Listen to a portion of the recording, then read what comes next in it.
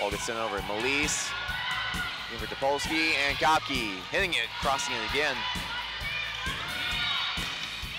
Blocked by IU East.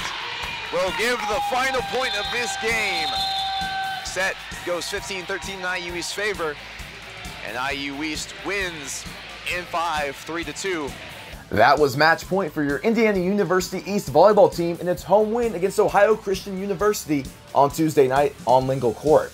Here are some more of the key plays that helped the Red Wolves improve to 1-0 in the River States Conference. Free ball goes over. Gopke will push it back and catches Ohio Christian off guard. IU East wins their second set, 25-7.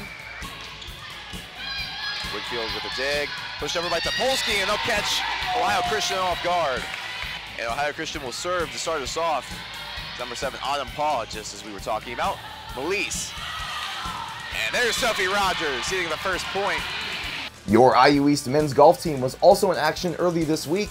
Cole Schofield and Rafael Berrana both made the top 10 as IU East finished 6th at the Spring Arbor Invitational. This has been your Red Wolf Rewind for September 25th, 2019.